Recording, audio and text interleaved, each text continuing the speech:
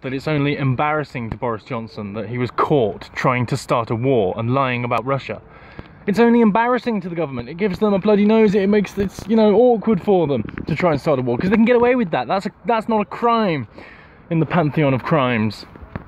I mean, they've been getting away with it for years, trying to frame Russia for the election hacking, and then for Brexit, and then for whatever, and now Hungary election today. Of course, that'll be blamed on Russia as well. They'll be involved, won't they? Putin will be trying to get Viktor Orban back in, even though he's guaranteed to get back in, because well, pretty much there's no one else that's any good.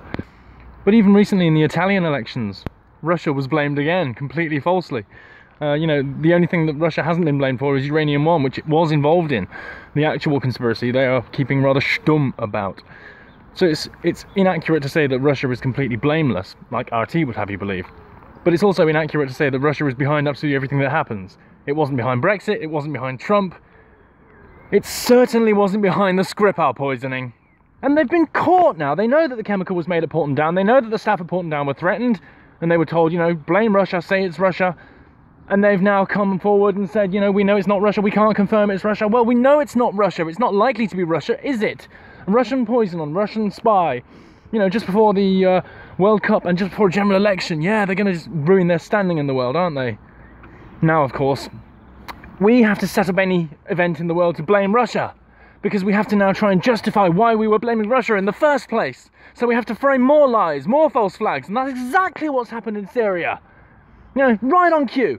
You know, 2 weeks ago, RT predicted that they would stage chemical weapons attacks to blame Assad and then justify bombing in Syria, because we're there unwelcome. You know, we're not welcomed. Assad has welcomed Russia in. They are working together to eradicate ISIS. We are working with ISIS to eradicate Assad's forces. We are working for regime change. They're working to change the actual country and make it safe. Assad is the kind of leader that makes Jews and Muslims and Christians live alongside each other happily, and that is what the globalists hate. So they want to turn Syria into the next Libya.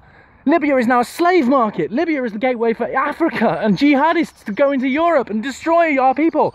And as the wars are ending in these countries in the Middle East, the globalists are pulling in their ISIS fighters and taking them to our countries. That is why we experience attacks every day. Allahu Akbar, nothing to do with Islam, says the media. The police says don't speculate. Every time there's this template is followed again and again and again, and we're told don't speculate, don't blame Islam, even though Allahu Akbar was said, weapons were found in the car, bombs were in the back, and ISIS claimed responsibility. And the guy was, I do believe he was either called Muhammad or Ahmed, but either way, don't blame Islam for the Islamists, because Islamism has nothing to do with Islam.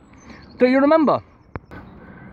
You know, the propaganda is in overdrive right now. They are planning a battle strategy in Syria.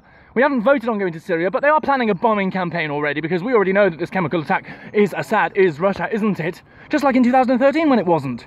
You know, when that group, the OPCW or the UN inspectors, whatever, they went in and they realised, they found that it wasn't actually connected to Russia. It wasn't Assad's forces that were using chemical weapons, and it wasn't actually sarin gas, was it? Because it was a staged false flag and there wasn't actually sarin gas. But this time there just might be. I don't know enough to speculate about that. And I don't wish to speculate about that. But I do want to say that it was predicted by some news outlets. This is the perfect time for the fake false flag to push to the war. That is what false flags are used for. And the news wants to keep you ignorant. Every time they get some establishment mouthpiece on the news to talk, like Malcolm Rifkind or whatever, he tries to basically not even entertain the idea that a false flag is a possibility. No, people don't do that. That's too conspiratorial. How could someone set up someone to blame the other side and then get away with it and divide and conquer? That would never happen. Of course it wouldn't. The extensive history of wars in this country, around the world, just everything, the Lusitania, Pearl Harbor, whatever. Burning of the Reichstag, 9/11. See, the mainstream media in the UK, the BBC and Sky News, they didn't bother to report in 2013 that the investigators revealed that it wasn't actually Assad carrying out the chemical weapons attacks. It wasn't Assad's forces, it was the so-called Syrian rebels, the so-called white helmets, the ones that are against ISIS. Sorry, the ones that are for ISIS, the ones that are joining ISIS. It gets so confusing, I can't even remember. And the propaganda is just there to say Assad is bad, he's killing his own people. You know, Assad's a tyrant. Well, we all know Assad's a tyrant, don't we? We all know Putin's a tyrant. None of these people are tyrants. Assad was trained in Britain. He's a politician who was British trained, and he knows how to run a country. He's basically the reason that globalism hasn't taken down the entire world right now, because Syria is a pivotal point, and he realises that. You know, he's better than Gaddafi. Gaddafi was there, he was trying to create a union in Europe away from the Rothschild banking central system, but he didn't do it. And then Hillary came in. We saw he died, and she took him out. But Assad did not kill his own people. He does not kill his own people. He does not gas children. However, the globalists, the Soros-funded groups, the White Helmets, the terrorists, the Al-Qaeda-affiliated groups, Al-Shabaab, Al-Nusra and ISIS do. And Assad is fighting those forces. And Obama was arming those forces.